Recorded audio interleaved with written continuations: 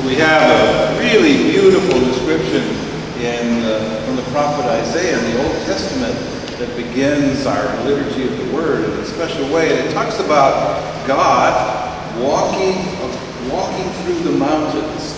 And it says, how beautiful are the steps of him who walks among us, and revealing his arms like this, he blesses all of us with his love. Wow. God walking in our midst, blessing us with his love. Wow. That's where we begin this liturgy. Opening ourselves up to God's love and letting God's love touch our lives. That means that we are aware of what's going on in our lives. That means we woke up this morning. That's a big yay. I'm glad to have been awakened this morning. Because I know what it's like not to wake up. God calls us in a very special way to enter his love today. So what will that look like for you personally? Because it's meant to be personal to you. God loving you. You know, when we recall St. Peter, we recall that he really struggled with what Jesus was teaching him. And we all have our religion classes that we do. And there's times when we struggle in faith too. And Peter even got to the point where he was so afraid and so struggling in faith with Jesus that he actually denied him how many times? Three times. He denied him. And that literally broke Peter's heart. And it calls to mind those moments when maybe we have failed God in our own lives. The time that we have needed to go to reconciliation or confession to receive forgiveness and healing. The story of the gospel today from the Gospel of John is the very end of the gospel. It's chapter 21. And it's a resurrection story. I don't know if you caught that. So Jesus has already died on the cross. He's already given his life for our sins and for Peter's sins. And he's appearing to the disciples at the lake. And they're eating breakfast together. Now imagine that. The risen Lord Jesus eating breakfast with you this morning. The oatmeal, the banana that you had. Imagine Jesus sharing in that. Or the cereal or whatever it was. Imagine the risen Lord Jesus having breakfast with you this morning. By the way, that's what we're doing right now. We're having breakfast with Jesus. It's actually brunch now because it's like 10 something.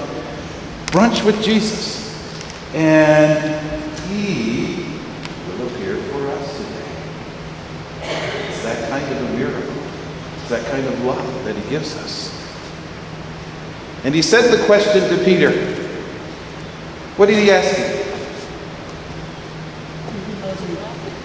What did he ask me? Not my staff. Thank you, staff. What did he ask Peter in the gospel? Do you love me more than these? Do you love me more than these? And Peter said, hopefully on our behalf, what?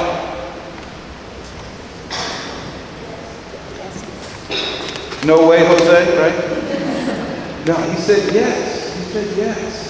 So, do you love me more than these? Meaning, do you love me more than denying me? Do you love me more than sinning? And that's really what he asked us this morning. The risen Lord Jesus is asking each of us, do you love him more than even the things you do wrong? Do you love him that much? And hopefully with Peter we say, yes, Lord. But remember, Peter denied him 3 times. So Jesus asked him again, and Jesus also said to him, "Tend my lambs. Take care of my little ones. Take care of my little ones." So he's calling him into ministry. He's calling him into service, as he does to each and every one of us. And so the second time, he asked what? "Do you love me?" I can tell you're not awake yet, and if you're not awake yet, I'm going to wake you up. So, "Do you love me?" And Peter says, "Yes, Lord, you know that I love you." And then he says to him, "Tend my sheep. Take care of my sheep." And he says the same to us. Those that we have hurt in our lives, your brothers, your sisters, your mother, your father, your classmates, your teachers, whoever it is, tend my sheep, he says. Tend my sheep. Take care of those that are sitting right next to you right now. Because it's that way that we say, "We love you, risen Lord Jesus, and we believe in you." Third question. What was it? Do you love me? Thank you. But you know what? The back group is really good, but they didn't get the question. So, what's the question, back group? Do you love me? And Peter said what? What did he say? Yes, that's what he said. Good, they are waiting after this. Great. He said, "You know everything, Lord. You know that I love you." Because he was hurt, he was asked the third time, because he had denied Jesus 3 times. And so for him, it was a moment of healing and a moment of grace. And that's what he gives to each and every one of us. A moment of healing and a moment of grace that he gives us. And Jesus turns to him and then says, "Tend my sheep." With that, Peter is healed and he's drawn into the resurrection of Jesus Christ. It cleared away that which was blocking him from really seeing Jesus risen from the dead.